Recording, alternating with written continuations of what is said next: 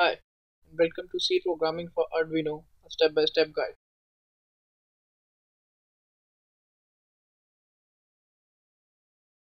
Previously, we have discussed this code which blinks two LEDs one by one with 1 second pause. Now consider this line at the end of this code. This statement simply takes the R value of counter, increments it by 1, and assigns the new value back into the R value of counter. In other words, the statement is an increment operator. This is such a common operation that C includes a special operator called the increment operator that is designed specifically to increment a variable. There are two types of increment operator, pre-increment and post-increment. The pre-increment operator is written like this. The interpretation is that the R value of the variable counter is fetched, its value incremented, and then used in whatever expression in which it happens to appear. The post-increment operator is written like this. In this case, the R value of the variable counter is fetched and used in the expression and then incremented. Notice that this symbol is increment operator, and it appears after the variable name with the post-increment operator and before the variable name in the pre-increment operator. What exactly is the difference between these two types? To understand this, consider the following code fragment. What is the value of k here? Because this is a pre-increment operator, the value of c, which is 5, is fetched, its r value is then incremented to 6, and then the value is assigned into the r value of k. So k is now equal to 6. Now change the last statement in the code and replace pre-increment operator by a post-increment operator. In this instance, the R value of C, which is 5, is fetched, then that R value is assigned into K, and then variable C is incremented. In this case, K equals 5, not 6 as before, but C is equal to 6. The rule is simple. A pre-increment operator increments the R value before it is used in an expression, whereas post-increment uses the R value in the expression and then increments the R value. The decrement operator is similar to the increment operator, but is used to decrease the R value of a variable by 1. This code shows pre-decrement operation. This causes the R value of C to be fetched, its R value decremented to 4, and that value is then assigned into K, leaving both variables C and K with the value of 4. This code shows the post-decrement operation, causes the R value of C to be fetched, and its R value is assigned into K, and then its R value is decremented. As a result, K equals 5 but C equals 4. It should be noted here that both increment and decrement operators require only one operand. This table shows all the precedence of operators used in C. We will use this table in the future code examples to check and discuss the priority of operation. In previous video, we discussed this code which uses cascaded if statement block. This code tells you what day it is on the basis of the value in the variable myData.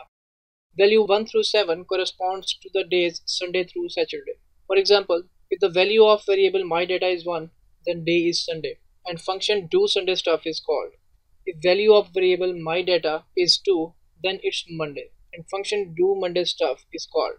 Now consider the syntax for the switch statement. If we compare this syntax with previous discussed myDay example, then each case statement block would correspond to a day of the week. The last case statement block would then be for case 7. If expression 1 somehow had a value other than 1 through 7, then the default statement block is executed, perhaps issuing some kind of error message or condition. For example, it can turn a red LED on. In other words, if a value for expression 1 does not match any case value, then the default statement block is executed. You can think of the default statement block as a catch-all for any value that doesn't have a corresponding case value for its statement block. The expression 1 must evaluate to an integral data type. That is, expression 1 could be a byte, character, integer, or long data type, including the unsigned counterparts, but it cannot be a floating point type and a reference data type. Note that braces are not used to delineate a case statement block. Within the switch statement, case statement blocks begin with the colon character and extend through the break statement. So where does program control go once it processes a break statement? A break statement causes program control to jump to the first statement following the closing brace of the switch statement. If you forget the break statement for a given case, then program execution falls through to the next case statement. This can be a potential source of errors in your programs. However, there are also times when two case values may need to execute the same program statements. In those situations, the case fall through can actually simplify the code. Just make sure your design matches what the code does. Consider the following code example, which is alternate LED bin program discussed previously.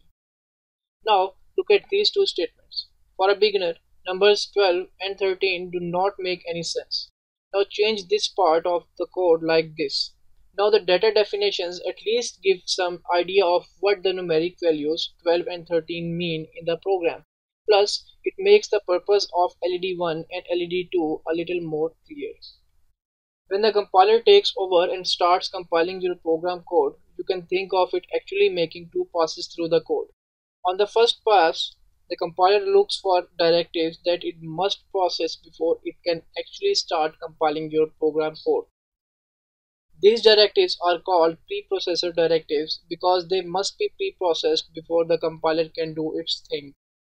Following table presents the preprocessor directives for Arduino C. It should be noted here that only hash define and hash include are supported.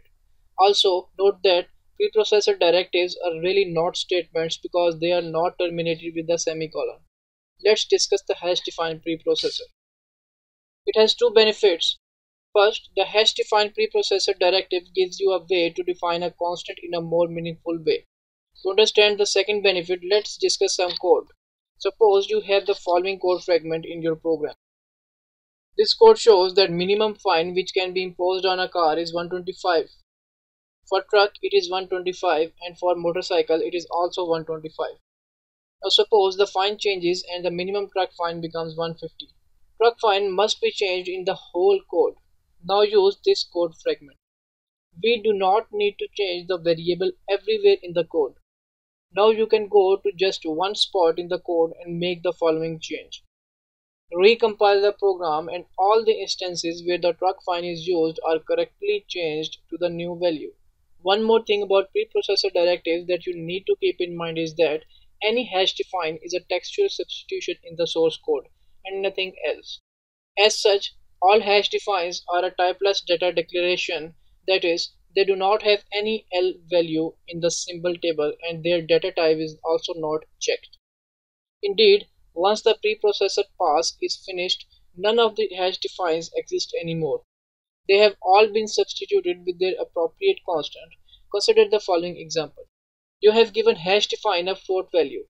The last statement is trying to place a floating point number into an integer.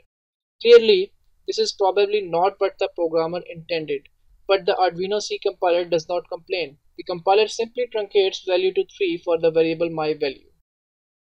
That's all for this video. Thanks for watching. Take care and goodbye.